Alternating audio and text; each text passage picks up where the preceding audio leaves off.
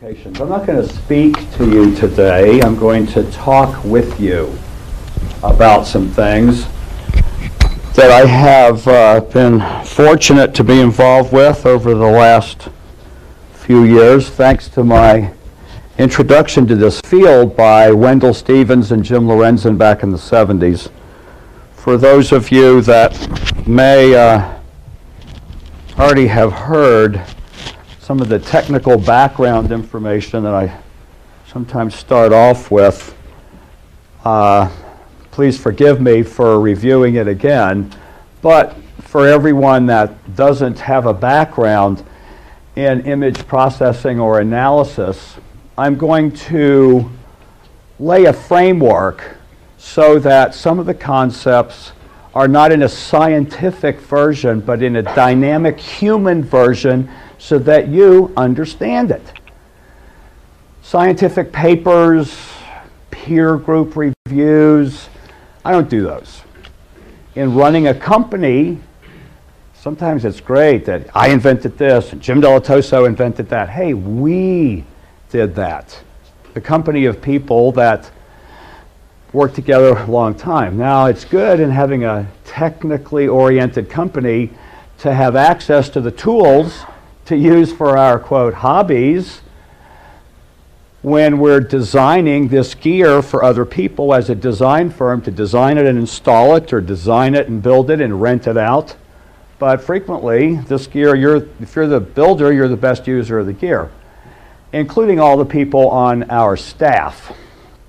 So, we're talking about computer-based image testing of the unknown. We're calling it the unknown because we don't even know if we're testing a UFO. UFO is different than unknown. It's unknown flying object, but a ghost, an angel, an interdimensional time-jumping entity. If one of them exists, probably another one of those exists, and they all follow same rules for interdimensional time hole jumping from life to afterlife, one place to another. I laid this framework out for you as a place that I view as possibilities that exist and must be part of the explanation, part of the analysis, part of the open-mindedness to let's find the best people that we can to tell us how to use this gear. Let's find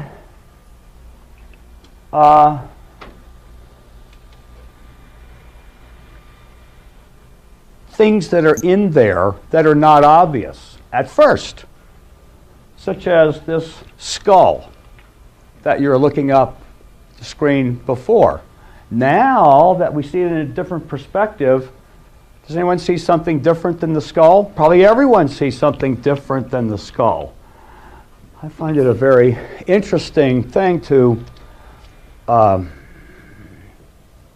experience artwork and imagery that have 2 and 3 and 4 and different aspects going on. Here the same. You know, we have a beautiful señorita and her Don Quixote. They're standing at the gates of forever. Or is it an old man? His head. Of course, that's obvious now. But when we're analyzing pictures of the unknown, what are we really trying to do? Are we trying to prove whether these pictures are real or not? Are we trying to find out more about it? Well, my perspective kind of changed from the very beginning in the 70s when I was asked by Jim Lorenzen if I could develop a method for analyzing a series of 40 pictures that APRO had as part of their official photo set. Wendell Stevens subsequently asked me to get involved in the Billy Meyer case. Well, that isn't what we did. We, at that time, had measurement equipment that we rented out to rock and roll companies, broadcast video, laboratories, mining company, measurement equipment, oscilloscopes and beyond. We also had a production company that did sound and lasers, but we didn't do image processing. We did rock and roll tours we had rental gear. Did I mention you don't tour in the winter?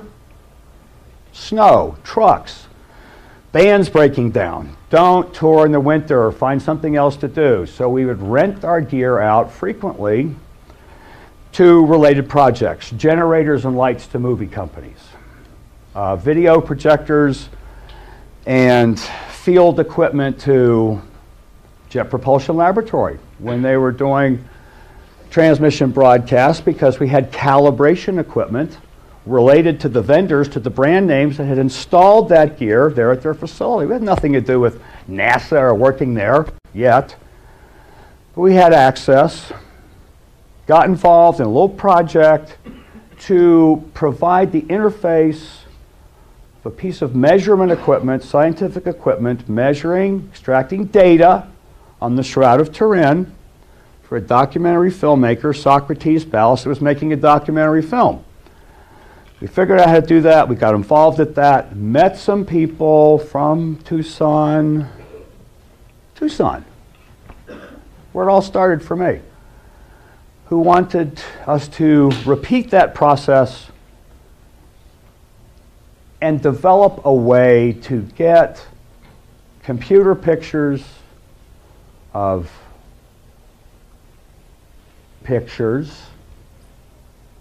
the unknown, which were being transferred into a computer. A miracle was going on. Computer-based testing.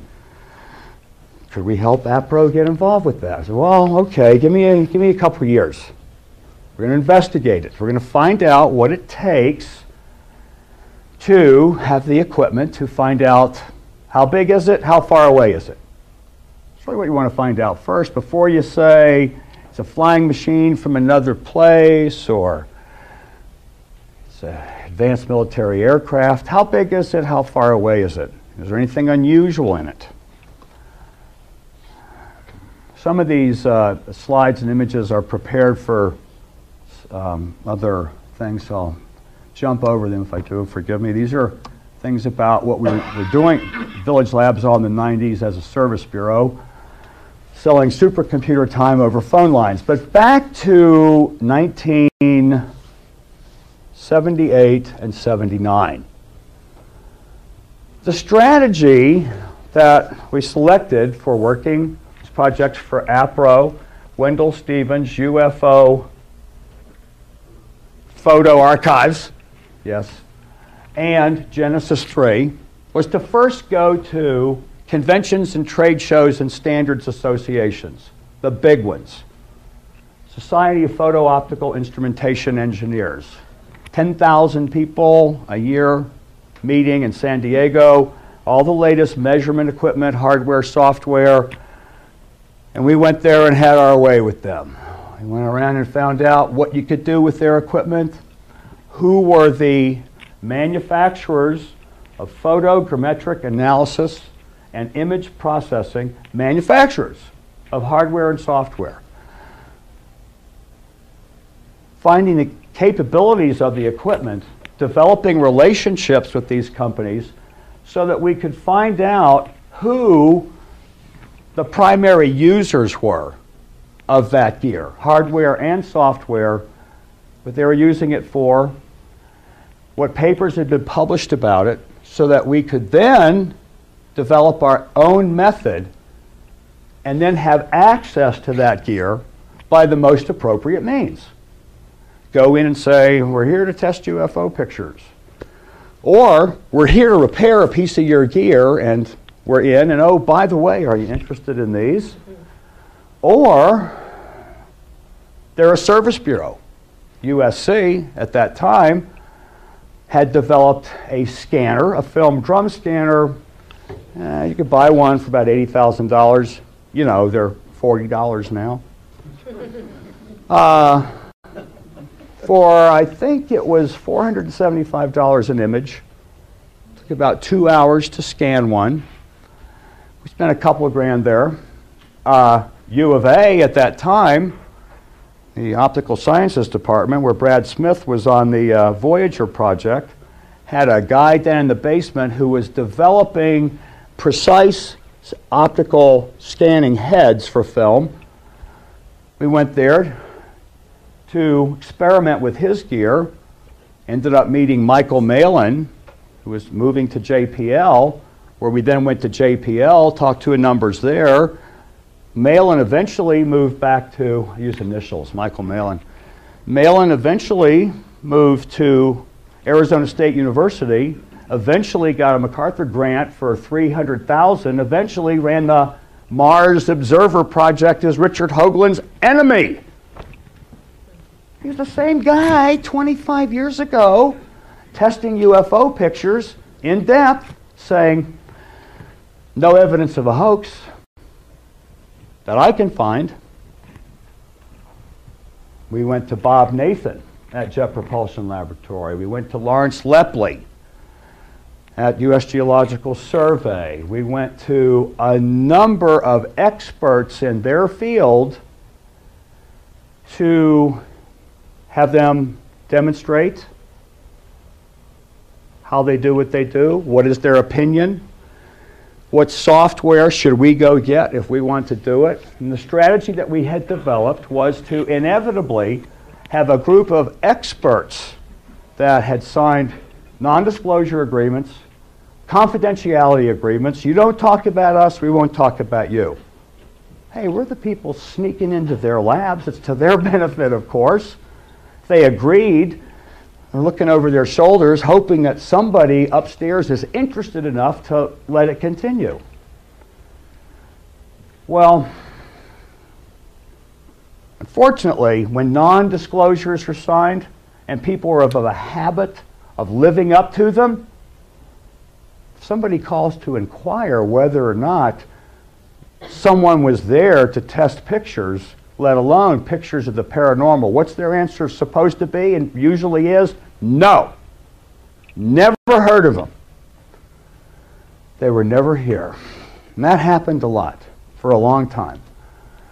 But nonetheless, we continued, and generally speaking, the processes at the time was to use a microscope, look at the film grain, a microdensitometer to measure the density of the film, the thickness of the exposure, so to say, a video camera, because that's what was going on then.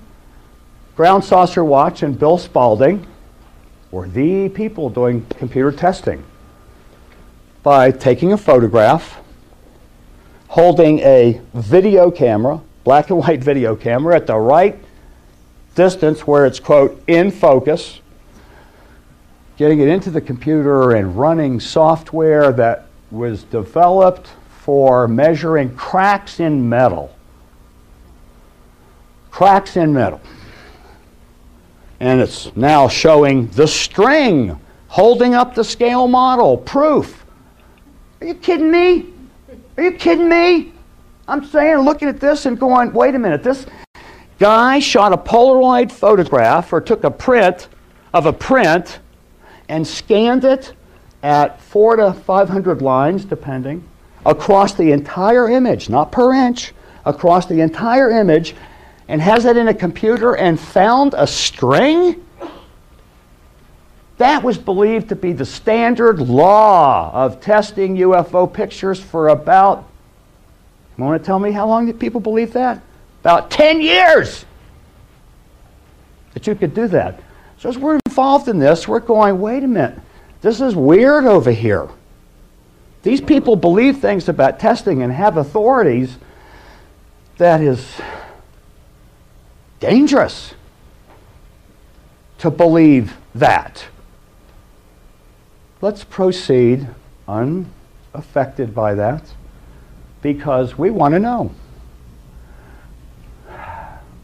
A spectral or spectrum analyzer in film was a standard stock and trade part of examining a negative. Then, looking at red, green, blue, or cyan, yellow, magenta, if you were going to print, and having information about that. Scanners back then, difficult to get at and use, but did it whenever possible. All of it to get data, numbers, to use a computer system and apply the software and determine things about it as we developed a repeatable process over and over. For example, some of the things that you may not know that we did was look at the film grain. Everyone says, yeah, let's look at the film grain. That'll tell us stuff. What the hell is it telling you? Compared to what? Where's the normals? Where's the data? Well, Kodak, do they publish something that says what it means when you look at it? There are people publishing in UFO magazine, electron microscope, picture of the film grain. Doing what? You couldn't find out. We developed something. If you look at the film grain out here in between the sprockets, it's going to be different than the film grain and the patterns in there if two images were superimposed on each other and the film grain of one batch transfers ever so minutely. It's a different pattern than here. Determining that it's a different pattern required some software that, again, we had to find. That was in what was called the Library of Image Processing Software, LIPS. Inevitably, about 3 years into the project, we bought a number of our own systems and we're doing it ourselves. But the number of experts that we went to analyze the pictures were essentially each using a piece of all of this, or doing this part. And we were getting their opinions and providing them to other investigators, such as Wendell Stevens and APRO and others who were publishing them to an audience of rabid, mean skeptics. Skepticism is healthy. In fact, I'm a skeptic and an optimist. I'm a skoptimist. Skepticism is healthy. The boundaries are set. You don't believe it immediately without show me something sensible that will allow me to hang on to this, some factual believing, knowing that the data represents a fact that we can believe is true. No, you can't do that. It's not right. They're proven to be a hoax. They're proven to be a fraud. This went on for a long time. The process that we decided to develop was to build a database of knowns based on data and test the unknown and compare the data and see if we get a match. If we get a match, it's a known. If we don't get a match, it's an unknown. For example, fingerprint databases. Millions of fingerprints out there, mathematically defined, stored with addresses and indexes in that table, the fingerprint. We get an unknown guy. It's mathematically defined. A search is performed. A lookup table will find it or not find it. And if you don't get a match, or if you do get a match, you know how to do it the same way every time. So finding those data tables in management systems was, remember our business, rock and roll tours, equipment, measurement equipment, etc., is not the kind of background that some manufacturers or some labs say, oh, come right in. Come right in. Unless you happen to bring the Moody Blues with you in order to get pictures of Voyager for their new album and tour called Long Distance Voyager, and you can walk all over JPL, including into the labs, and see your people again and come and go. It's not always that easy, and sometimes you get in trouble. But you get things as best you can. What ended up happening is the things that were evolving turned it into a business for us. Image processing, image analysis, service bureau became in fact, inevitably, our entire business. But let's not linger on any of these things too long. Making the database of knowns, there's a lot of things that you have to start with. You don't have to do all of them, but you do as many as you can. Or you know people who can tell you camera, lens, optic standards, film, tape standards, standards in lights, light temperature, light brightness, because imagery is all about light bouncing off of an image and creating an image that either by film or by CCD gets into a computer system where you can analyze it, extract data out of it, look at it, do things. What are the standards for that? Who are the standard bearers for those? We have the camera and its media and the light. We defined it as internal. In database of knowns, we define natural phenomena, aircraft models, special effects, and hoaxes as external to the system. Lens, f-stop, depth of field, lens flare, density, etc., etc., etc. That's the box, the light, the image. Natural phenomena from atmospheric mist to stars. Defining a database criteria by looking at, in the imaging databases that were of interest to us, what were the things that really made a difference? How many objects are there? Be divided into regions, but turning a picture into a stained glass window or a paint by number kit. Edges and areas inside of it. Curvature to objects. How bright is it? What about the color? There are specific software programs and definitions to be able to get that information extracted, defined. And sometimes it's very elusive. As we discovered once we were in a service bureau in the 90s, things like shinier, brighter, more colorful. Descriptions that the art director gives to the director, that gives to the engineer, that gives to us concerning rendering. We want it brighter. Well, what's brighter? What do they really mean? Do an exercise for a moment. Over here, film. 16 millimeter movie film, shot on film, in a film projector, projected on that wall. Over here, film, it's been transferred to videotape, so this, with a video projector on that wall. Let's define some differences between it. Anyone have any differences that might come to mind? Film in film, what's it look like there? Video, video projector there. Words, adjectives. Okay, on which one? Well, between the two of them, okay. Anything else? Brighter. Brighter. Contrast. Contrast?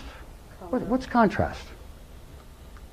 A ratio between the brightest bright to the darkest dark. Well, whose dark is darker? Whose bright is brighter? Whose lines, whose resolution is finer? Who has more colors? Someone can look at it, and after a while, learn to be able to look and know, and be able to say. But trying to define that verbally, let alone mathematically, is elusive. And being immersed in the field is one thing. Being an interested party and a dilettante in the 80s was more difficult, but we had our ways. We had Alice Cooper in the bus. Database standards. Individual components.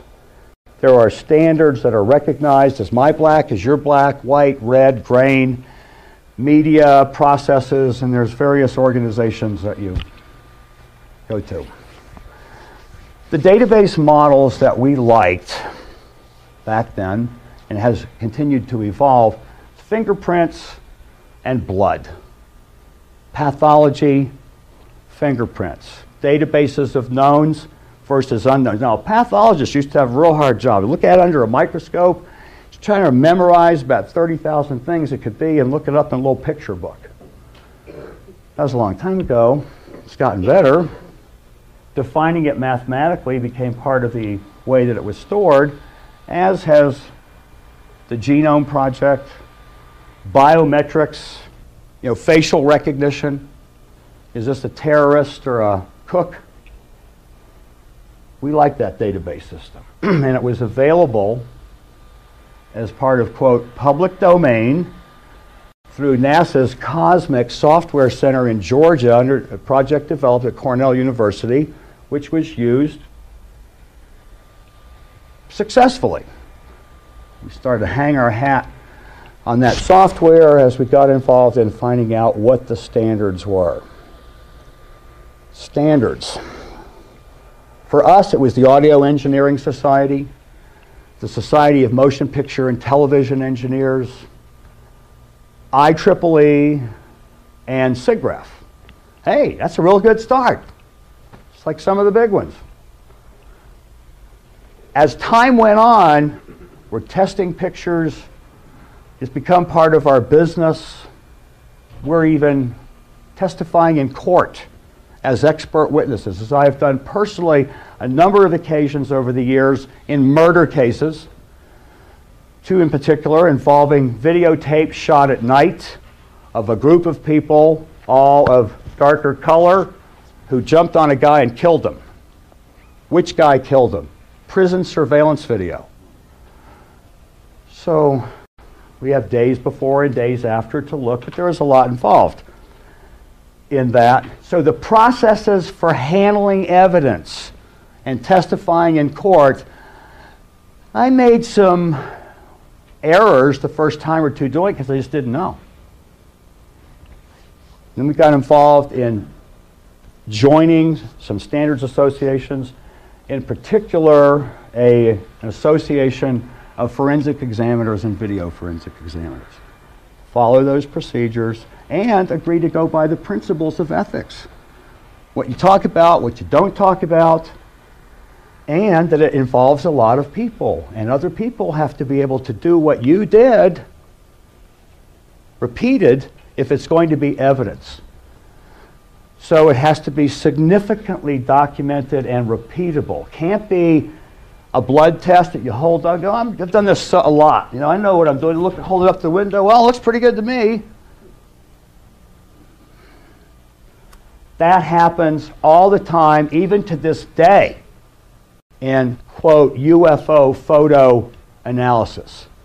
I can't believe how many photographs are run through the emboss filter in Photoshop and pasted as an exhibit in a magazine story as it means something. What does it mean? And it's because it looks like pictures from gradient and Laplacian and high pass and low pass and Sobel, et cetera, filters of articles from 20, 30 years ago. Well, what did that mean? Where were the papers that I could read that someone has some normals to compare it to where they run that software and knows what it means? The measurement equipment early on was a spectrum analyzer, a waveform monitor, and a vector scope for film and video. We serviced all of that gear at that time as Mountain States Labs. Not only did we service it, we knew how to use it. So we could use it and use it in very particular ways, particularly with video. Computers, image processing, was learning an entirely new area and bringing in expert people, which we did. There's a lot of things involved, from the emulsion to how you define the image and defining mathematically the film image over here and the video image over here. Looks like we have some smart people out here where it's possible that some of you might know what that means and even do it every day at work. Anyone here work in that area? Jim? Okay. Well, sometimes. Even for those that work in it as an occupation, special effects, engineering, chief engineer at a television station, there's so much to know and be aware of that it takes a village. It takes a lot of calling people and having a network. It takes a lot of knowing about the tools. It takes a lot of preparing materials to brief your own staff that you're bringing onto the project. If, yeah, we're going to work on rock and roll tour effects, this project. Over there, we're doing some movie special effects. Over there, in this part of the lab, we're working on a airplane crash case for a court case. And at night, you, and you are going to come. We're going to work on these pictures of claims of the paranormal. What are the issues? How are you doing it? Why are we running this filter? What does it mean? Well, some of the tools, some of the software, any of these I just go by. I don't want to spend 5 hours talking about this, so some of them I'll just fly by. If you see something of interest, we'll talk about it. Answer any questions about things. Eventually you get a bunch of gear and you start to use it and you start to extract the data. Go through a sequence to digitize making the normals. We've got our standards on optics, film chemistry, the internals of the system. Now we're going to the externals, talk to special effects people, talk to, quote, public domain, so to say, software and hardware people, NASA, when possible, and have all that set up. Now, let's go shoot pictures of airplanes up in the sky, on the runway, and let's build some model airplanes and shoot those. Let's shoot pictures of cars at different distances and shoot them going down the road where there's telephone poles. Let's build some scale models of cars and shoot those. Let's build some scale models of UFOs and shoot those. So we've got column A, column B filled, column A, column B filled, data that we can compare. So we've got over here models of UFOs, column B filled, no column A. Hey, we've got a formula. If you can write a formula, fill in the blanks. Begin to know things. And we went to the science of photogrammetric analysis, which had grown out of the military, gathering mathematical data out of pictures to be able to better decide what to bomb.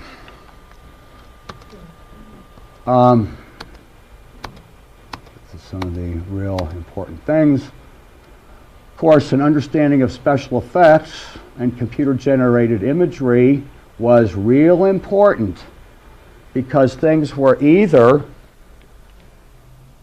a mistake, a hoax done by using special effects techniques, or was an unknown. Just because it's an unknown doesn't mean it's a flying saucer. It means it's not in the database yet. Just because you're paranoid doesn't mean they're not trying to get you. An understanding of that meant talking to key special effects people, including two of the pioneers, Linwood Dunn and Wally Gentleman, Film Effects, a Hollywood company. Linwood had worked on the original King Kong. Wally Gentleman was the Doug Trumbull's teacher, mentor, John Dykstra's teacher, mentor, supervised 2001, for example, and inevitably became the chief optics engineer at IMAX. We discovered what it took to make a scale model, shoot it, and get away with it. And that's going to become important because it's going to be done later in one of the cases. At this point, we had built kind of a network. We had built the ability to communicate data over SneakerNet back in the 80s. It's really important to be able to get images from one computer to another. When we had our mini VAXs, PDP-11 minis that could do real motion video, we thought it was really amazing that we had 5 megabyte drives, 5 megabyte hard drives in the mid-80s. And to be able to route things and have a database where you knew that it had gone here, but that this version that he had worked on was different than one of the same name over here with the same name on a different computer and had been updated, etc., keeping track of all that. That's even hard now. You know, external drives, B, C, D, E, F, G, H, I, J, K drives, where you've got files named the same thing that are over on this one and that one and what project and which one replaces it. It's a very difficult thing to do and keep track of them. But fortunately, we were able to have databases going for our work to be able to keep track of all of the images that we were doing that were now starting to flood in. And we get pictures of all kinds. Oh, by the way, we built that database. pictures of all kinds, from suspicious looking ones to military ones to lights to hoaxes created on purpose by UFO investigators to see if we knew what we were doing. We never charged, by the way, not one time ever, even for gas. Bad, wrong, bad form, bad ethics. You do not take money for testing these pictures. You know why? He took money. He was paid to do this. Even if you're interviewed on television, no money. And there's a lot involved sometimes. Lot of time. Sometimes you can do a picture in a mere 50 hours. Filters, good filters that are extracting out information, analyzing, can take a minute, 2, 3, 5, 10 minutes, an hour per filter. Video, 30 frames a second. Got 2 minutes of this. How much of it do you have to test to compare one frame to the next to be able to make a statement, to make a determination before someone says, you didn't do that, correct, you should have done that, that's wrong.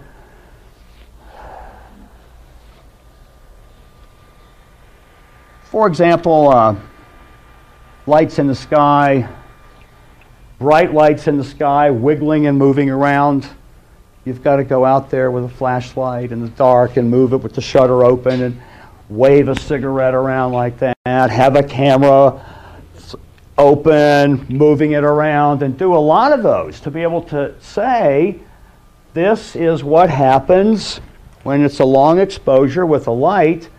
And is the camera moving or is the object moving? And what does that look like? And the leading edge and the trailing edge and a bright light of an object behind the trees. Optically, what happens when a bright light is behind a tree to the edges of the image of the tree in real time and space versus a digital overlay versus an optical overlay, making maps. And there's a lot of issues. Sometimes they're just flat out obvious.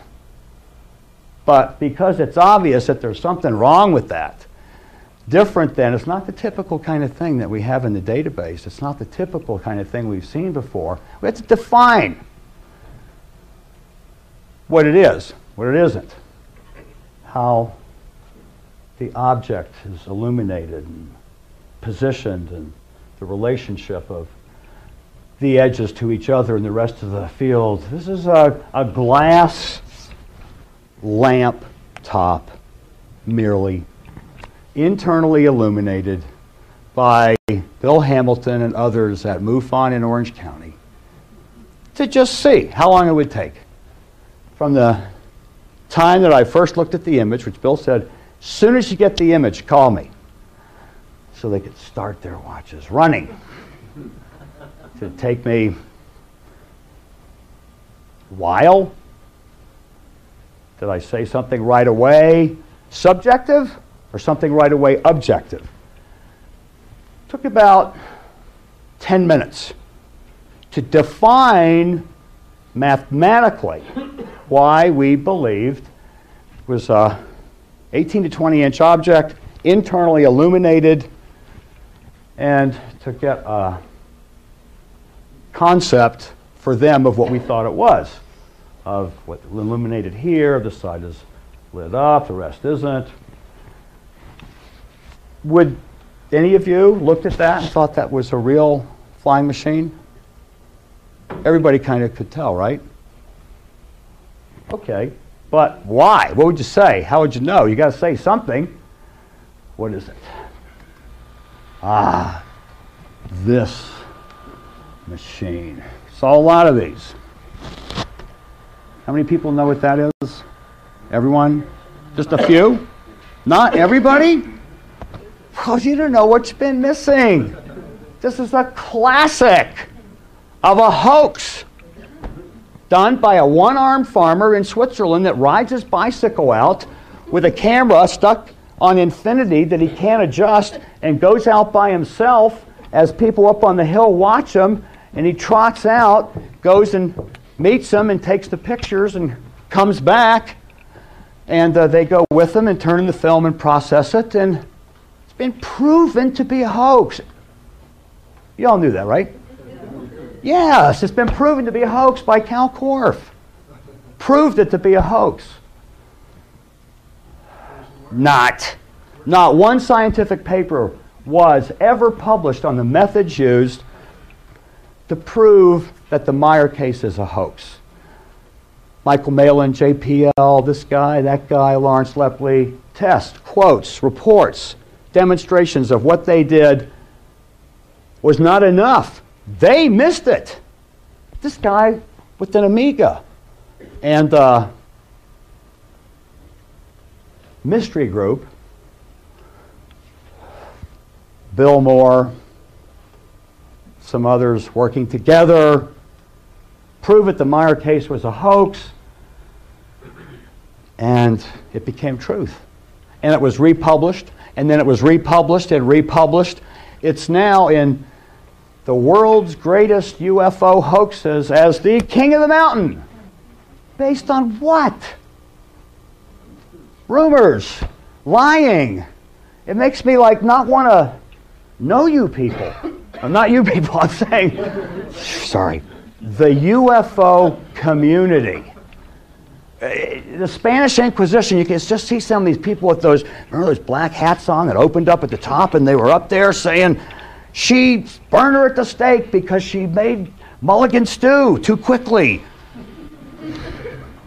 The Meyer case was really interesting because a one-armed farmer had hundreds of pictures that he willingly provided the negatives of in his film and his metal samples, which, like we had done before, we went to the top people we could find. That's important, the top people we could find. Because as if claimed later, Wendell Stevens, Lee Elders, Billy Meyer, and Jim Dilettoso were part of a major hoax to create this lie and turn it into a media project. God, we must be really good. If we can hoax something that we can convince some of the top people in the field that we have analyzed it, and no evidence of a hoax, pretty good. Well, we're not like that. But we'll get back to that case in a minute. Many other cases, similarities we would find, separated by years and years, and we begin to find interesting relationships in ratios. Nothing else. Guys made a mistake over here in Australia. Guys made a mistake in Borneo, separated by 25 years of taking pictures of things that are all but identical aspect ratio. The ratio of the height to the length. To the ratio of when does it kind of peel off and start to look like a cigar? When the picture's moving and we have kind of a fuzzy edge out to there and kind of a fuzzy edge out to there and kind of fuzzy down to there. Okay, let's measure fuzzy to fuzzy. Fuzzy logic. Let's measure sharp to sharp to sharp. There's a lot of information in out-of-focus pictures. You take a picture of a bright light. When it goes out of focus, it looks like Batman wings frequently. And there's all kinds of little information inside of that. So we look at that too. The aspect ratio became an important thing in the data. Just the coincidences of a way of categorizing. We get fireballs. We get weird daylight still things. We get orbs. You think you got orbs? We get orbs. First and foremost, the principles of photogrammetric analysis and how do you use the most fundamental equipment to get numbers out of a picture to say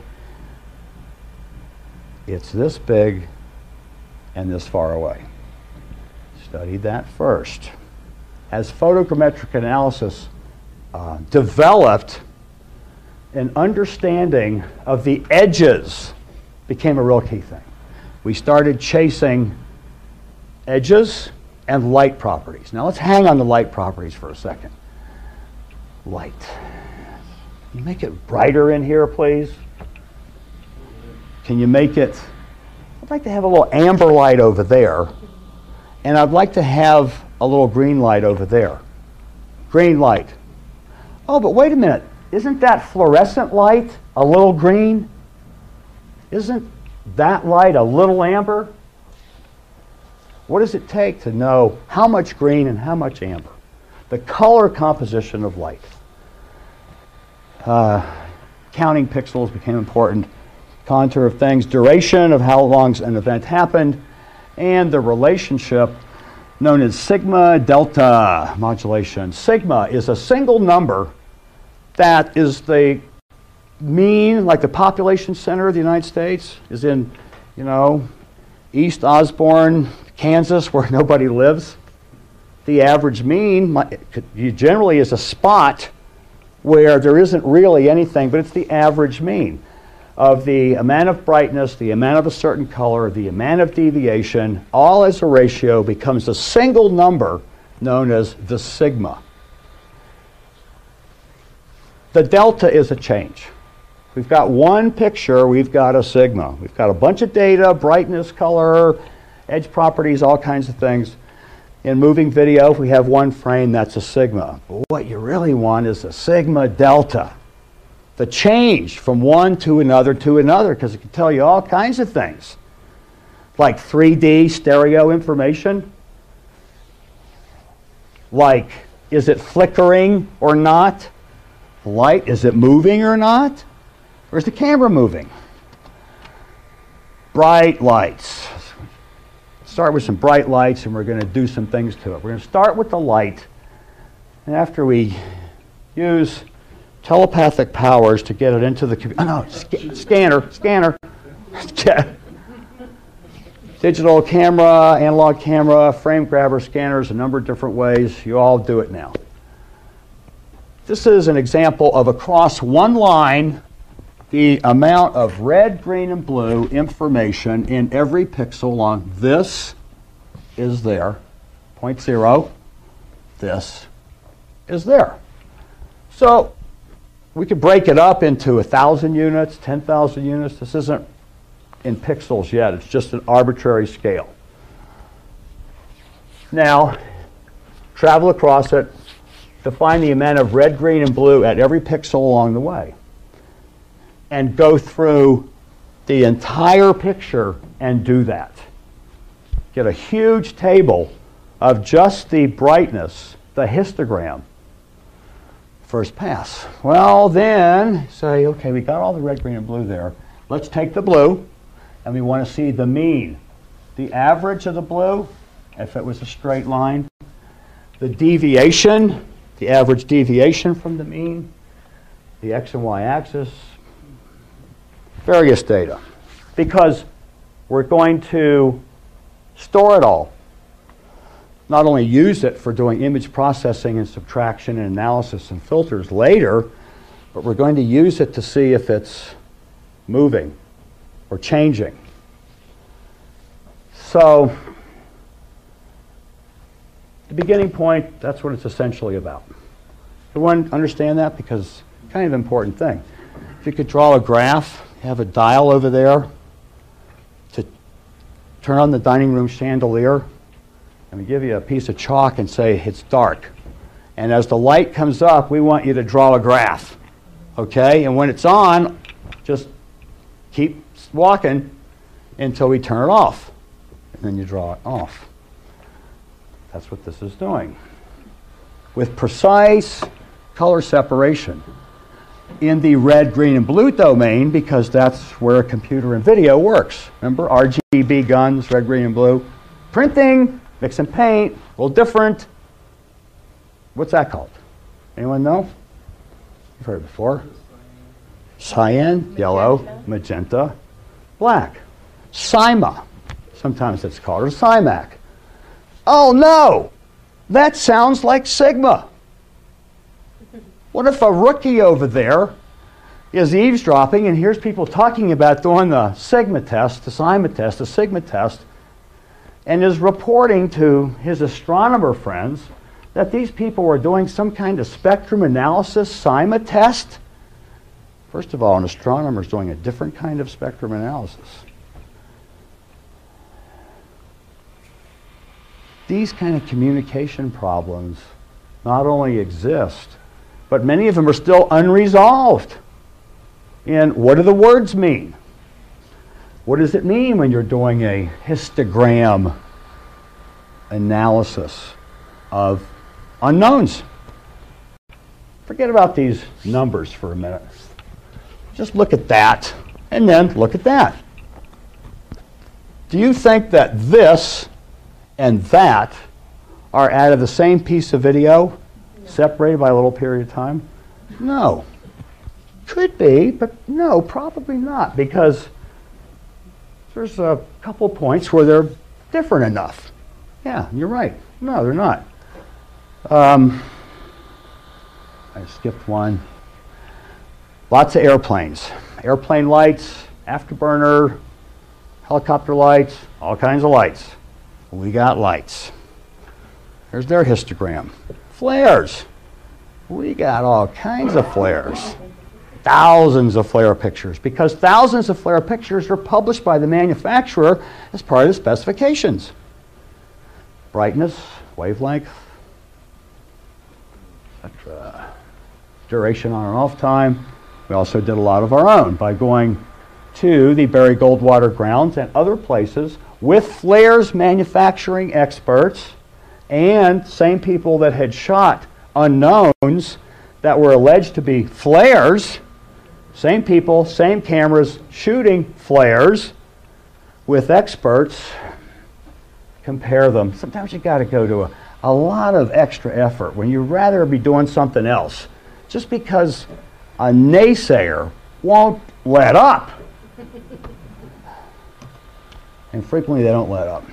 Hale-Bopp was out during March 1997 when the Phoenix lights happened. A lot of people were out looking at looking at Hale-Bopp. More people than usual were out. In fact, astronomy classes at ASU were out on the roof that night of March 13th at 8:30 when these lights flew right over the airport. Whole class. Oh, that was weird. Must be some kind of test. They went in, they came back out. They went in, they came back out. Little did they know that the reason that they were seeing them again at about 9:45 was because they had come down to Tucson for a little visit, reported by witnesses, turned around and gone back. Hale-Bopp was out that night. Something happened called the Phoenix lights. We'll get to that in a minute. A little bit about measuring light. Now a little bit about measuring edges. Measuring edges. Now in real life, I mean, everyone here is in focus, right? I mean, in real life, everything is in focus. Focus changes when you put a lens or a camera there. And the lens and the f-stop, like a little pinhole, you know, the f-stop looks like an iris. You open and close it. The smaller it gets, the more bonus focus you get. Real tiny f-stop. In fact, for those of you that can't see very well, you know this, right? You wet your fingers, you push them together, and make a little hole. Just like that. You look through that hole. It's a miracle. I can see the clock. I can tell what time it is from here. Well, that's the f-stop. There's the lens. There's the depth of field of how much is in focus. How much is in focus? So things that are in front of and things that are beyond the depth of field are not in focus. But they're in focus differently. Things that are in front of the depth of field are out of focus differently than things that are beyond the depth of field are out of focus. Walt Disney's team knows that. Doing animation, layers of glass. We're going to paint the close-up trees on a certain piece of glass a certain way, and then we're going to paint the mountains and the hills different ways on different pieces of glass in order to make it look like Bambi is really jumping through all that. Now, for those of you who paint, he doesn't use a paint by number kit. Okay? Come on, you can admit it. Anyone ever done it? Mm-hmm. Yeah, I love it. You're the only people I've ever told that, okay? So no talking about that. Paint by number kit. Fill in the blanks. How about a real painter? A couple real painters in here, yes. Could you help us all, please? We'd like to know what you would do if we gave you a canvas about this big and we said, we want you to trace that clock, make 2 circles here, and we want you to paint this circle so that it looks like a basketball at about right that distance, and we want you to paint this one so that it looks like the moon, real far away. What might you advise us to do? Put a shadow underneath the one that... Shadows are real good, right? That always works. You know, you're right about that, but it's not allowed, okay, in this situation. In this situation, first thing that you do, change the properties of the edges. As the Renaissance School of Painting and the guilds had some of their secrets about once you do that, little dips over here with one hair.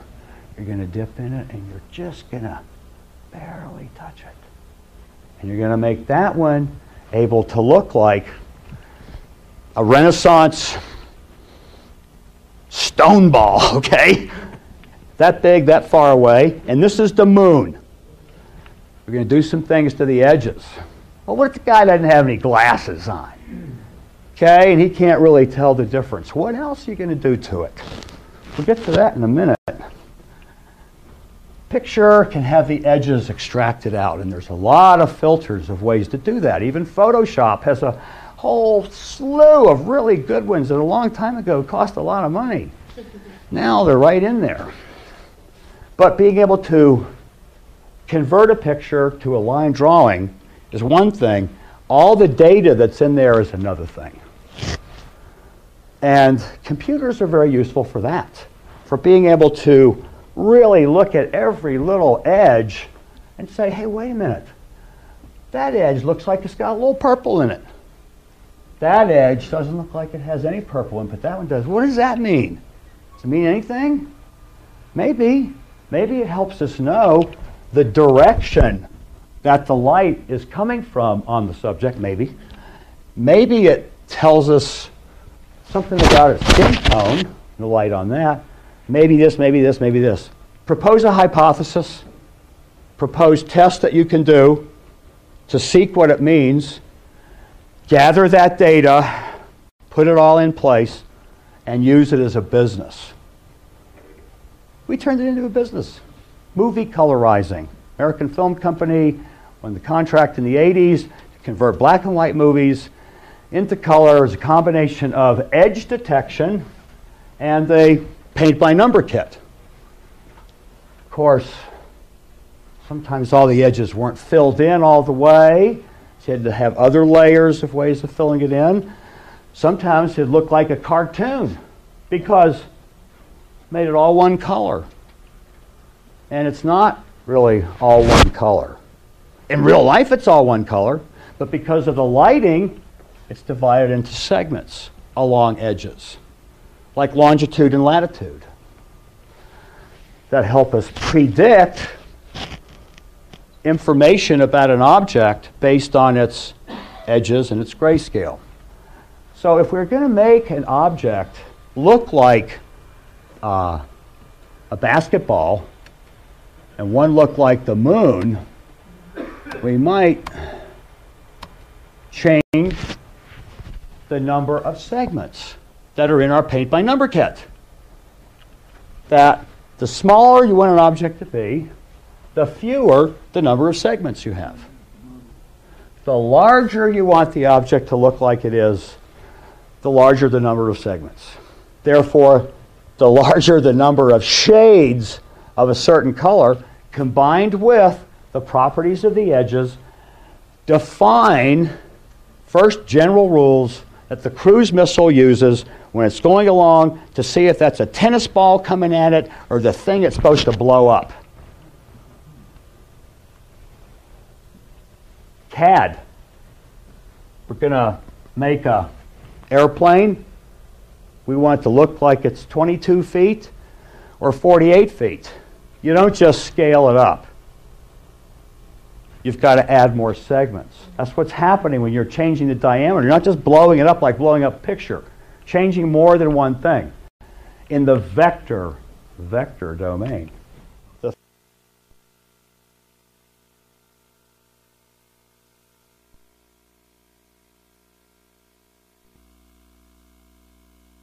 The effects guy I told you about, Wally Gentleman, he made that for them. Nobody told me that when they came back with the new Billy Meyer pictures for me to test that, oh, but they were that. These were the new Billy Meyer pictures. Oh, and did I mention that they were set up to embarrass me because they had a documentary film crew there to cover my results? And takes about 10 to 50 minutes. It's 52 and a quarter minutes, depending on your processing speed, to determine that it's a scale model. Some things are almost so obvious that we don't even have to measure it. And that looks, see how it looks kind of all like it's one color? You know, smaller number of segments. Whereas this one's got, you know, all kinds of things going on. It's got highlights and it's got a patina, okay? Well, can tell. I can tell, you can tell. You can take a picture, it's not scientific, but it's good enough for you to find out more. Scan it in, get a picture, take it into Photoshop. Use one of the filters for contour. Color contour or edge detection, or you'll find the one that you like and move them around.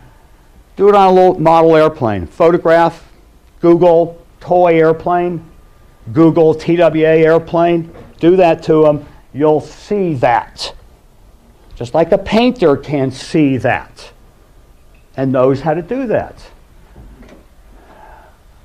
You know, if we would have taken a few painting classes, we could have saved ourselves 10, 15 years. Stuff. Position, motion analysis. Are we moving? Are they moving? What's going on with position and moving? Now, that's a harder one. It's a harder one. So let's use the Phoenix lights, which you're all somewhat familiar with, just as an example of a couple things get done. Go through first thing, you know, extract all the light properties out of the entire picture, including the lights in the city and the unknown lights, basically every light. Do a histogram, separate them into objects, count them, their number of pixels, their brightness level, the edge properties. Man, fortunately we had some clients for supercomputers, so we could kind of hone in on using supercomputer time. Oh no, that was our supercomputer. Well, nonetheless, we had the availability to shorten processing time considerably and apply software, some of which was very, very remarkable because it's used in realistic, photorealistic rendering, making CAD images look real. I'll get back to that in a second. Hold that thought. You've been doing it all day. Hold the thought, so I'm counting on you to all. Keep doing what you're doing. We're going to do a database comparison of other lights, other knowns, other flares. We're going to do some vector modeling, sometimes called triangulation. Let's do triangulation. We'll know how big it is and how far. Yeah, you show me where they do that without fail every time. There's a lot involved in that. There's a lot involved in all of this. I don't want you to think that I'm trying to discourage you from doing it, because I'm encouraging you to do it. I say there's a lot involved. If we were able to start now with the technology that exists today, the hardware and software that exists today, take people that have a moderate computer understanding, a little bit of Photoshop and editing. You can get the gear to do this for a couple grand. Software costs a bunch more, but train someone how to do it in, well, less time than it takes to go to hairdressing school. Nothing wrong with hairdressing school. It's really great, but it takes 1,800 hours, you know, to get a cosmetology license. You can learn to fly an airplane in, what, 40 hours, 100 hours? You can learn to do image processing, image analysis, as happens even at Apollo College, teaching people to read MRIs. You go a couple semesters, you're in, you got a job. It's doable now. To analyze things following a procedure that's repeatable over and over and over again. Phoenix lights, you all have seen this frame before, one frame out of a 2.5 minute long movie, that we were using the tools at the time that we were working on. We had our various UFO, paranormal related software and hardware. We had our normal day at work, movie colorizing, rendering tools, and then we had our projects that we were working on for contractors that we were doing, and I'd use them. I forgot one thing. Remember that secret handshake agreement, non-disclosure agreement that I talked about earlier that you sign all the time and you don't talk? We forgot that the spectral analysis software program that we were working on as one of the contractors was confidential. And that when we used it to analyze some pictures and all of a sudden news people were coming in, and up on the screen was the menu for doing analysis, and it says spectrum, and I'm like, think of it as RGB. Think of it as like audio spectrum analysis. I'm trying to minimize it. I'm trying to explain it away. Cat was out of the bag. We had many, many images that were out where we were doing what was called multivariant hyperspectral analysis. Spectral analysis for short. A number of people said we were liars. You cannot do spectrum or spectral analysis on a photograph or on video. That's for astronomers and others.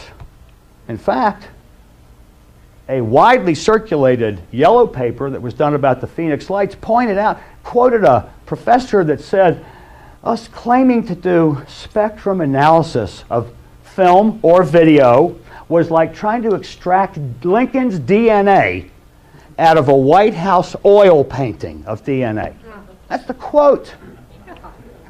And it was hard to live with the 5 or so plus years of ridicule. You can't do that. It's a lie, it's a fake, it's a fraud, it's flares, and you in no way proved that it was anything other than a fabrication that you all did, because you cannot do spectrum analysis. It's all heebie-jeebie. Fortunately, the Department of Defense decided in 2001 to make public the existence of the hyperspectral, more than one spectral at a time. Not only are we doing one spectral, we're doing more than one, multiple variable analysis, so that it could now be used for things like biometric analysis, people's faces, other software, other things, and the cat was let out of the bag. And on the FBI, U.S. Department of Justice website, showing up in 2000 was Advances in Document Examination, the Video Spectral Comparator, 2000. This is on the website to this day. The FBI Laboratory of Forensic Audio and Video, in their 75-page manual on how to build a forensic lab, has over 20 pages devoted to spectrum, spectral, hyperspectral analysis. IEEE paper in March of 2005, full spectrum, spectral imaging system analytical model. Everybody does it now. That's out at state of the art. In fact, there are even papers published companion on how to recalibrate the data that came out of the camera CCD chip based, because each chip, red, green, and blue in a camera, or each layer, it's a single chip, has its own way that it interprets the red, green, and blue data, and you have to normalize for that. Published papers about it now, over 200. Any discussions about whether or not the Phoenix lights might not be flares because the tests that were applied to it, it's a valid testing? Nada. Zero. I've sent out papers, I've sent out white papers, I've sent out procedural things all about this. It's like, oops, sorry, we don't behave like that in this scientific world of making apologies, or even more important, understanding it and using it. Anyhow, that's the last. I'm going to end all my pissing and moaning now. It hasn't been that bad, has it? Okay.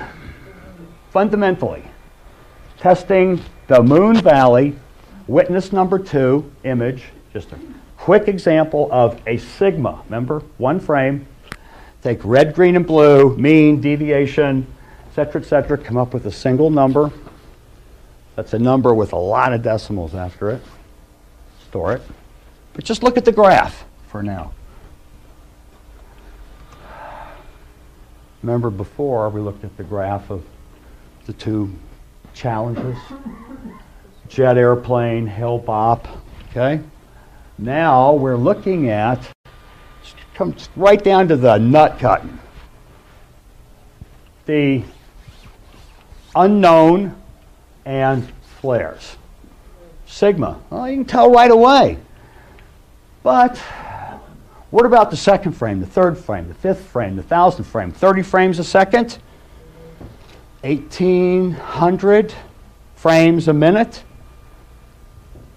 2.5 minutes, that's a lot of frames. How many frames do you have to test to have done enough? 10, 100? How about all of them? Tedious. Generally speaking, every frame of every light was so close that if you superimpose a few hundred of those frames on top of each other, it looks pretty much like a little thicker version of this.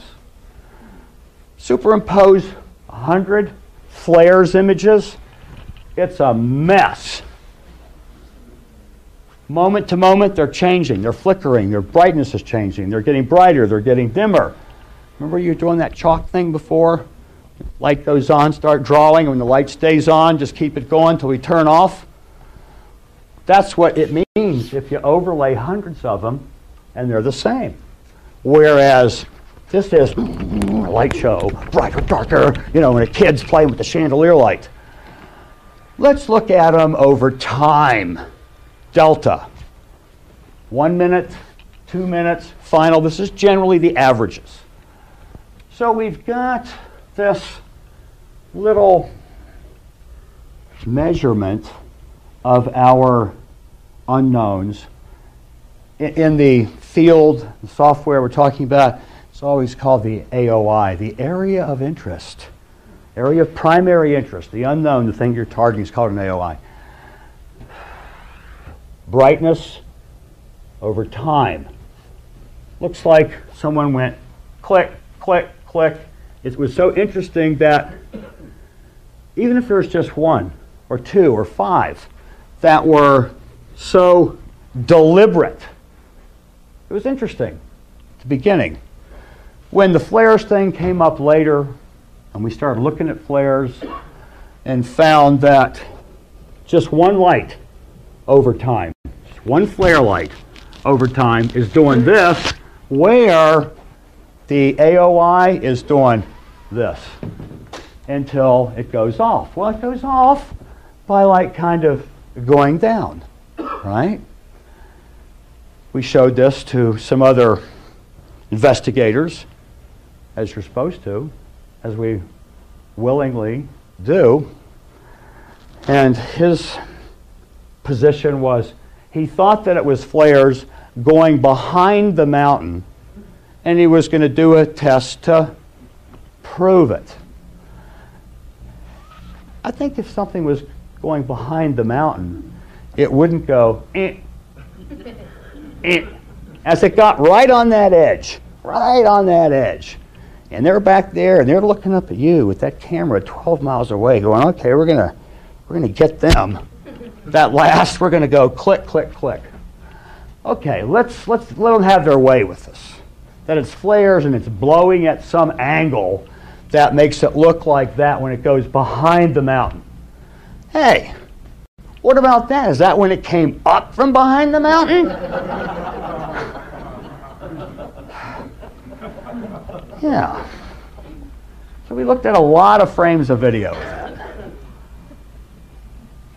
The witnesses said that they knew from looking out day after day in the daylight and where that was, that they knew that it was in front of a particular mountain,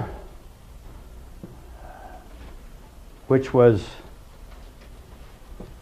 in front of the missile range, which on this map was way down here, which in a early MUFON newsletter was saying, yeah, it's behind the mountain, it's the Goldwater Range. So we did some modeling using Maya. Wavefront had just become Maya. Using Maya, which is a CAD program to do rendering of animation photorealistically. You can set the brightness, you can create the objects. So we made a model. Let's go sit on their houses. Let's position these lights down at the Goldwater Range, crank them up to the known brightness and lumens that the manufacturers publish and say that they do, and see if we can see them in our camera point of view model. Couldn't see anything. It was not only not bright enough after, does anyone know what the Deceivus factor is? It's the curvature of the Earth. Boats, 26 miles at sea, you can see the horizon. If it's further than that, it fell off the flat Earth. So not only is there a brightness factor and an atmospheric factor, there's a flat Earth factor of being able to see it. We couldn't see how it could possibly be that, but in gathering and interpreting the data, we were going to come up with another way to come up with accurate positioning. Here's this witness, Chuck Reardon, Dr. Lynn Ketai, back then known as Dr. X, Sue and Mike Kristen, Tom King with Bill Hamilton, a guy named Sonny, and another guy named Dewar. And we had video from all of them. They all had wildly different time and date stamps on them. Some of them said like, you know, year 1942, because they hadn't set their clocks right. Some of them had the time wrong in their minds, but a couple of them had television on in the background, which we could hear and synchronize to, regardless of when they say they shot it or the time and date stamp says they shot it, and begin to figure out where they might be. This is from Mike Kristen's house. This is one mountain. That's the other end of South Mountain. This is another mountain line of the Estrella Mountains that are 14 miles beyond that, with the Salt River Gila Reservation back in there, which now has the Wild Horse Pass Casino sitting right there. Mike says that they're in front of the mountain, in front of this mountain at ridgeline, or in front of that mountain, but in front of the mountain, not up above the mountain.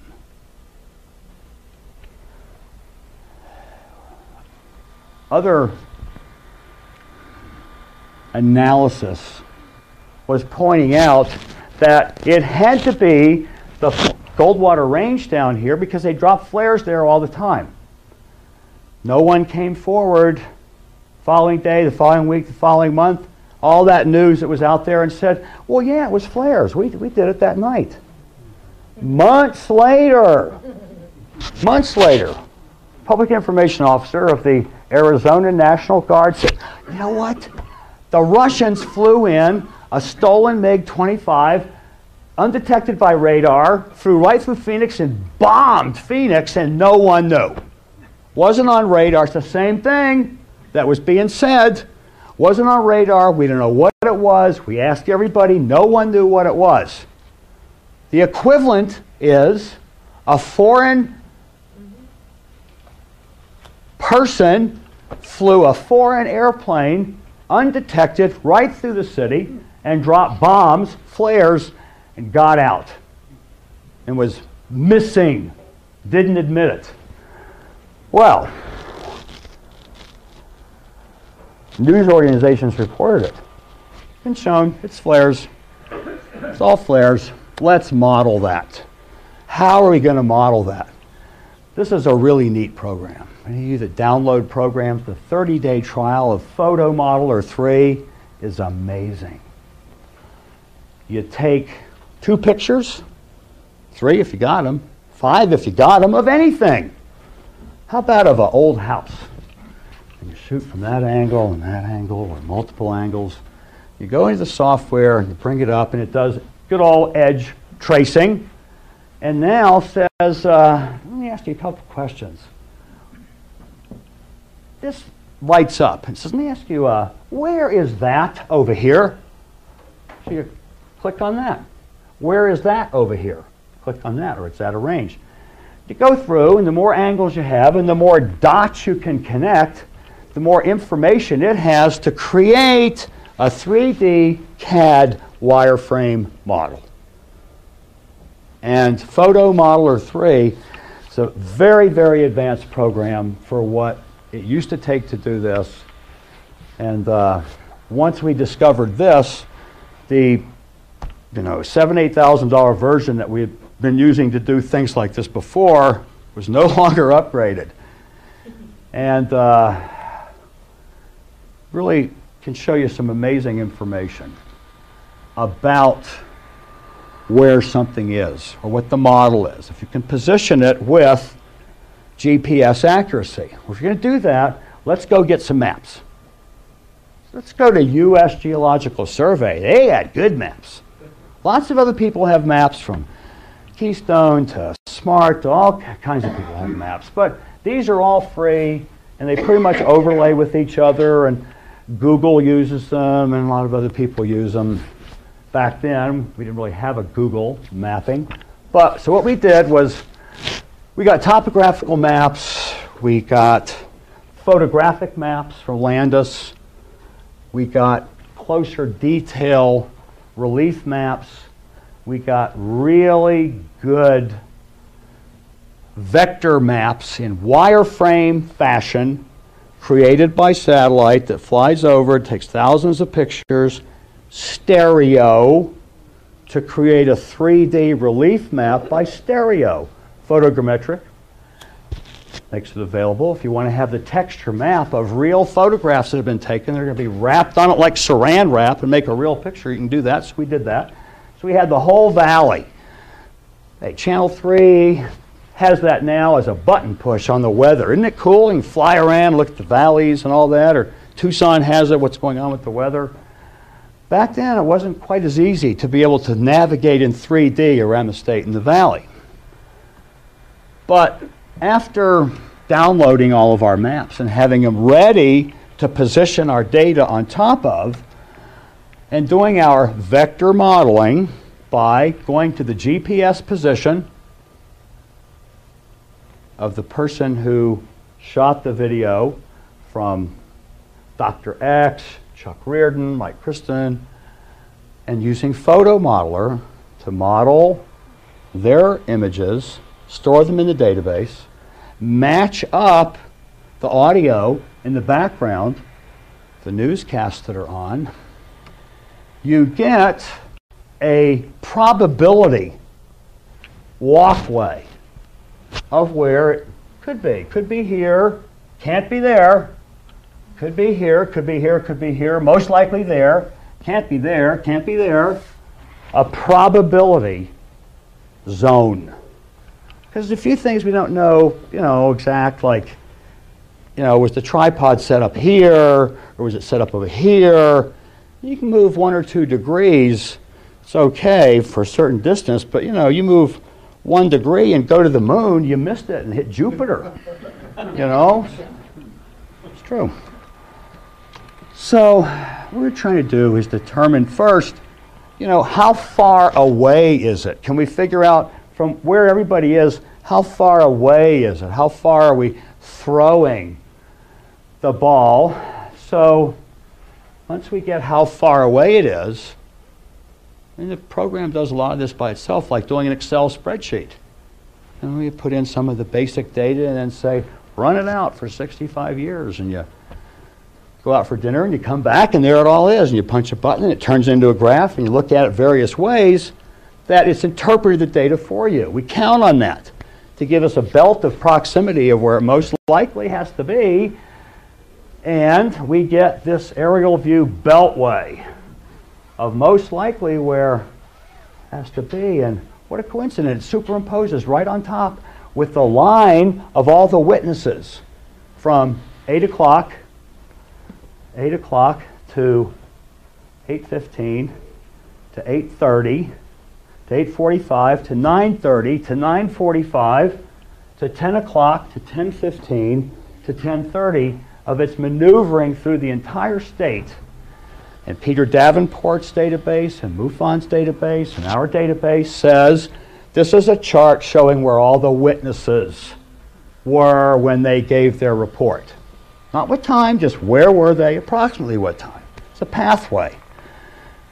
And if you say we had a witness here, we have a witness here, and there's the time, wow, look at this probability vector convergence hits right along that. It's not proof, it's another signal of the probability that it's correct. So for us, we had done the appropriate things to determine that it was positioned in a place very far away from the flare zone for 10 o'clock. By the way, the public information officer at Davis-Monthan said the Maryland National Guard had landed by 8:30. A little detail that people forgot to swap amongst each other when they were working out their story. Good story. But not flares because of optical analysis, multivariant hyperspectral analysis, commonly known as fast Fourier transforms, FFTs, the olden days, if you're interested in that, pattern recognition. And for us, we knew what we knew. Here's where they are, and they're not flares. So it's not up to us to convince the world. But we did our homework. Yes, sir, Mr. Jim. Did you determine that the lights were approaching individually? That's a good question. We determined that, first of all, in some very specific motion tests, that relative, let's see if I have it, relative to each other, this is the old slide sorter, for those of you interested.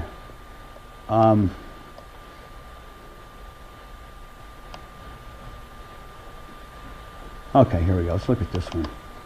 This is one frame out of, we did about 1,200 frames of this. This is the Mike Kristen most noted video where the lights were like in a half circle and there's one over here.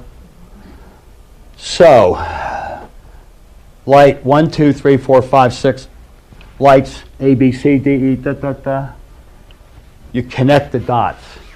You build a massive spider diagram, a giant polygon of connecting this light's relationship to that one, to that one, to that one, to that one, this one to that one, this one to that one, this one to that one, and you have its length in pixels or length in ratios from one to another, because if the camera's zooming in and out, the number of pixels is going to change, but the ratio of one to the other, whether it's zooming in and out, will remain constant. So we had to do both. Point of story. These things are locked.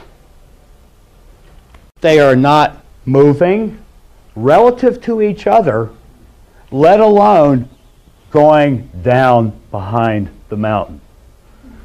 Now, some police chasing labs did, or insurance accident, recreation companies. Nothing wrong with that, we've done that. But when you're paid by a documentary company to do analysis on the Phoenix lights, and they do it, and they analyze and demonstrate that that's just a fact. See the lights, they go behind the mountain. Well, one of the things that they missed on was that there's a little tree here that in doing various levels of filter enhancement to get the right level where the edges of the tree stick out, enough to say that there's a little tree there with this far light is on that side of that tree. In that Cognitech analysis, if any of you might have seen it, the light's on the wrong side of the tree. I mean, it was lined up enough that, it kind of makes sense from here. But when you go over there, it's way off. It was not done in an appropriate way, but again, it was believed as proof that it's flares falling behind the mountain. You can do this yourself. Try this at home, okay? Try this at home. Measure 1, 2, 5 of them. And sometimes witnesses claimed that they saw the object going overhead at a very slow speed, sunny slope in Phoenix, and the doctor and his wife and child in a car from Tucson headed to Phoenix at about Gila Bend. It went over very, very slowly. You see it coming for a long time. It almost floated. They could look up and see inside of the light, like looking up in a canister, it was explained, as the canister literally turned into an orb, described as an orb, not a light, a Chinese lantern, a ball, and disconnected and flew off at high speed in the direction that we would say is towards Fountain Hills.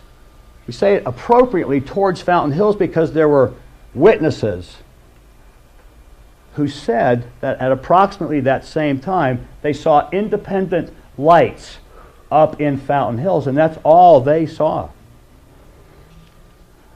Corroboration, another dot on the taxonomy, another graph. A lot of witness data, a lot of measurements, not as much video as we would like to have seen, and only one person that claimed to have been contacted or abducted. It was interesting. Lots of cases where there's 10 or 100 or more witnesses. There's half that many that say that they were visited in their dreams or abducted or something. And I believe many of them were. Yes?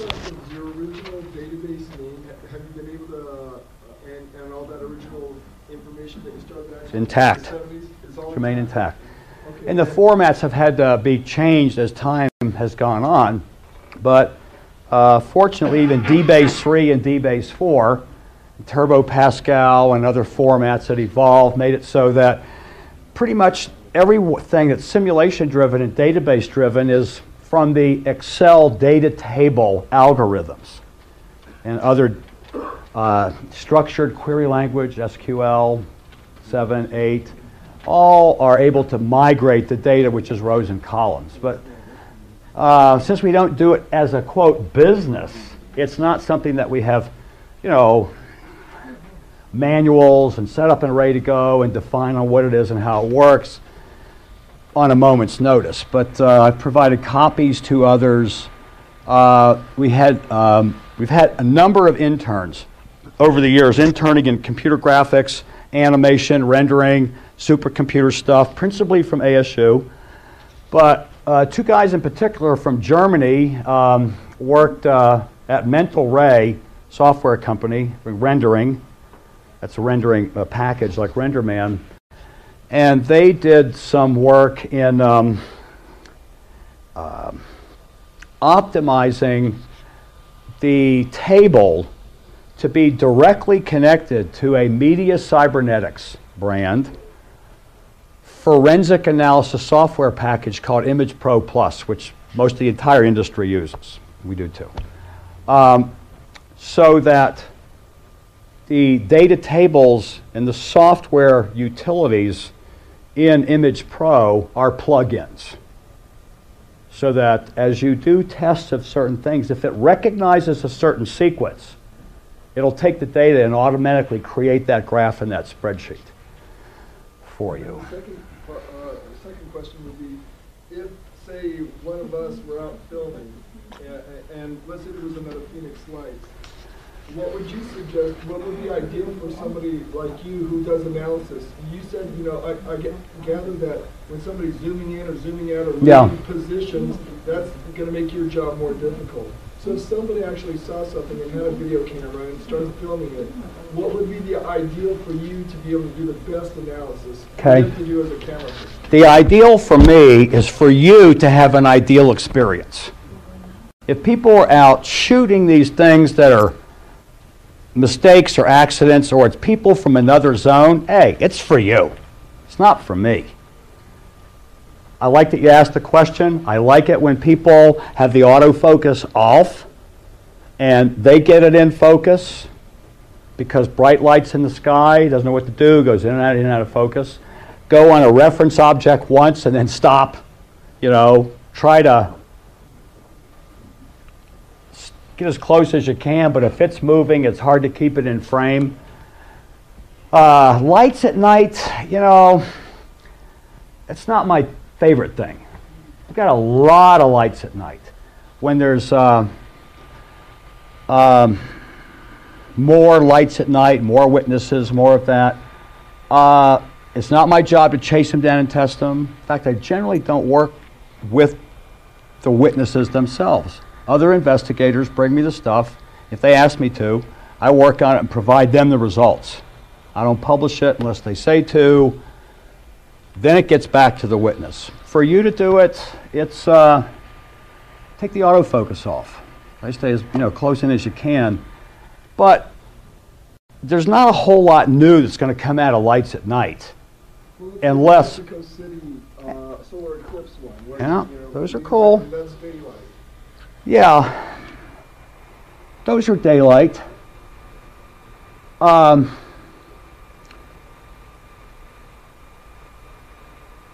If I viewed it as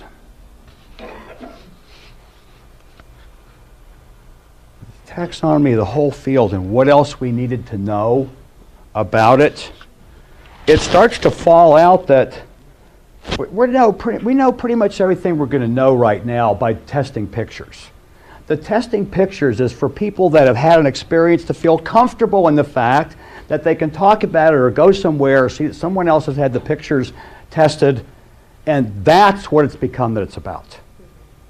So after that and experiencing that and knowing that and looking at all the data and looking at all the shape files and all that stuff that's been talked about and what's thrown away and what's kept, it's about, believe it or not, the contactees.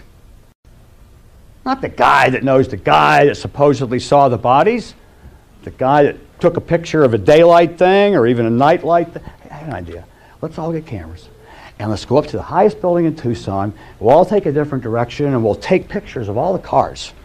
You know, going to work, doing what they're doing, and we'll study them with supercomputers. And at the end of that, we'll know everything about the people driving them, right? No, we'll know nothing. Let's know how to concentrate. They're going to be over there. They're going to be over there. My personal view is that as time has gone on, I came to understand what I wanted to get out of understanding about testing and analyzing pictures. I came to then understand that kind of about people feeling like if they see something or take pictures that they can go somewhere because they don't have to keep it a secret and maybe they won't be ridiculed, but you know, there's a freedom to most likely not be ridiculed. They might lie about you or snicker about you behind your back and call you crazy, but no longer to your face. You know? You all can walk proudly up and down the street without fear of ridicule. You know, and a lot has happened. You know, in the last 5 years, 10 years, it's almost become in vogue, you know, to be interested in the topic, isn't it? It's kind of cool. But in the end, it's about what do you tell your grandma that's the truth before she dies, and what are you telling your kids? What do you think Philip Klass used to tell his grandkids about whether it's true or not, you know? But for me, it's become about the contactees, particularly contactees that might have taken pictures or done something else, because that leads to the point of what did they say that they said, you know? And you got 1,000 people that you interview, and 500 of them made a mistake, and 200 of them are lying, and 200 of them are well, you know, not psychotic, but maybe neurotic, you know, and 99 are lying. It only takes one guy, one girl, one woman that really met him to wipe out all prior data done from afar about who they are and why they're coming here. So for me, I like the contactee cases that Wendell has steered to me. Not that he hasn't steered me a waterfall of pictures to analyze and look at, but the contactees. Billy Meyer case, I find no evidence of a hoax. Some things are pretty fishy sometimes about why. Hey, remember the story about Billy Meyer making a model and that Cal Korff caught him? He made the model, and his group made the model. What do you mean he found pictures of the model? Everybody, for example. Yeah?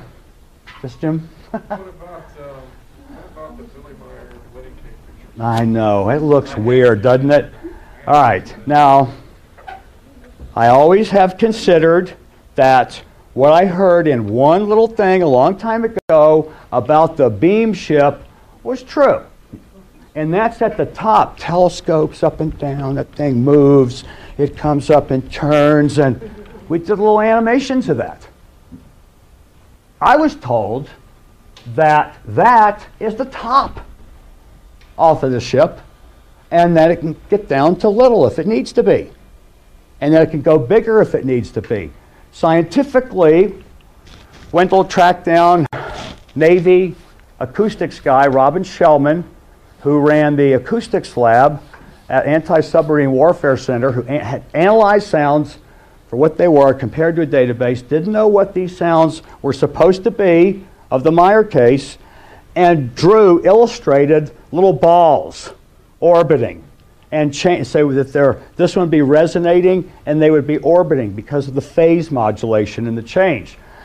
So hey, it looks weird to me if it's supposed to be, you know, a big object. I mean, it looks like small up close, but then some of the other ones look larger.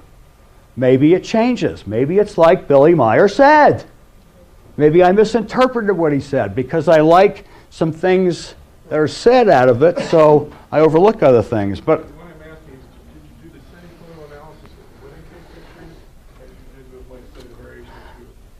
the first round, the first 5-6 years, we had 4 pictures. 4 pictures we took around to everybody. Wendell had gotten the negatives that were in Billy's camera, took them and had laser copy negatives made. Scanned, not flash copied. So we had 2 1/4 and 4x5s, I think. Yeah, I'll say his 35 millimeter, which is what we took around to places, those 4. So what can you tell out of these pictures?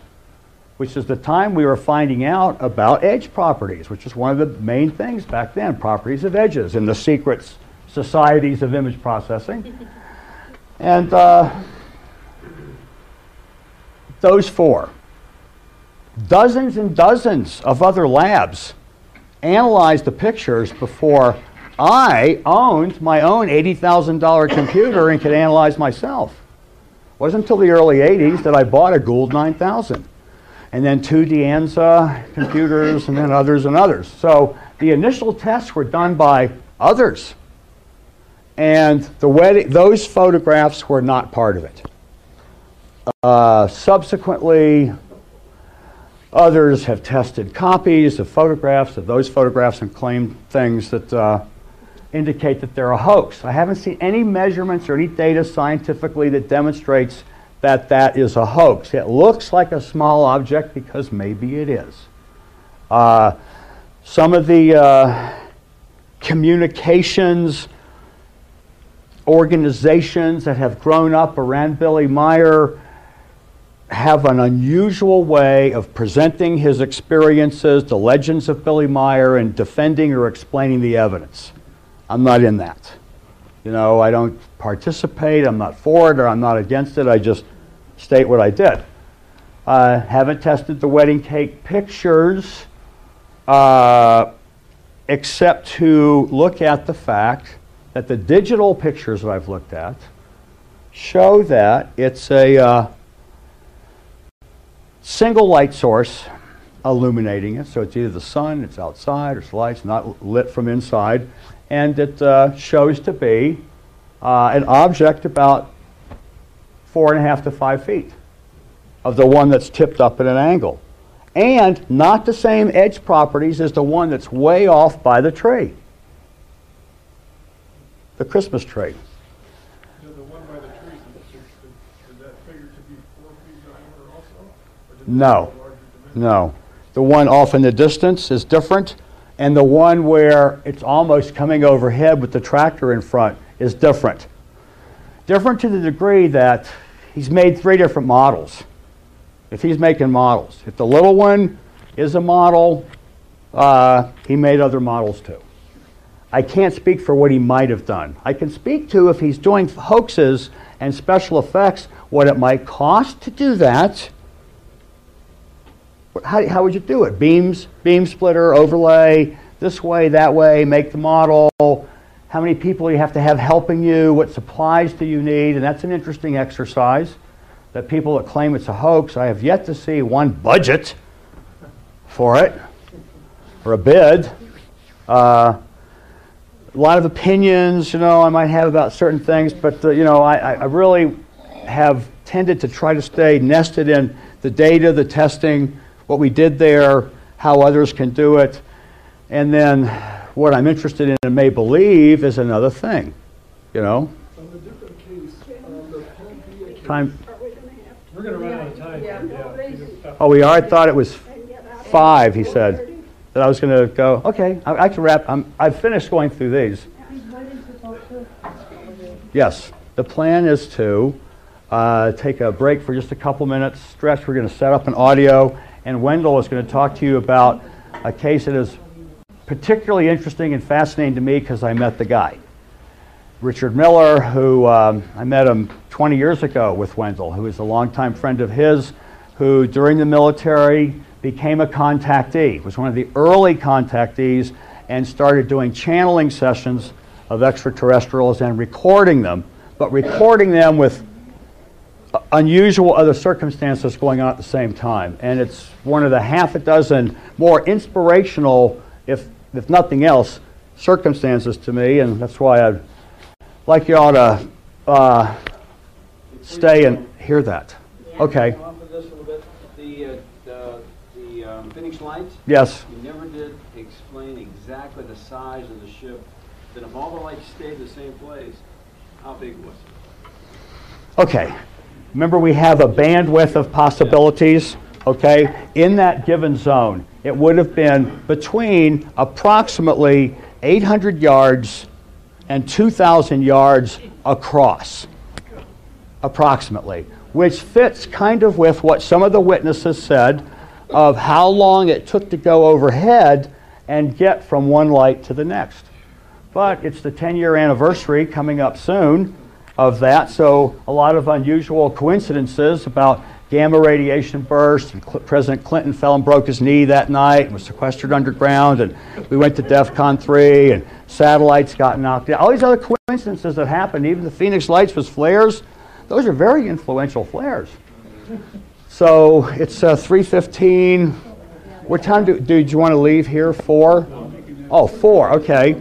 So it'll take us just a few minutes to get this plugged in and set up. Well, thank you all for coming. I'm happy to talk with you. Thanks.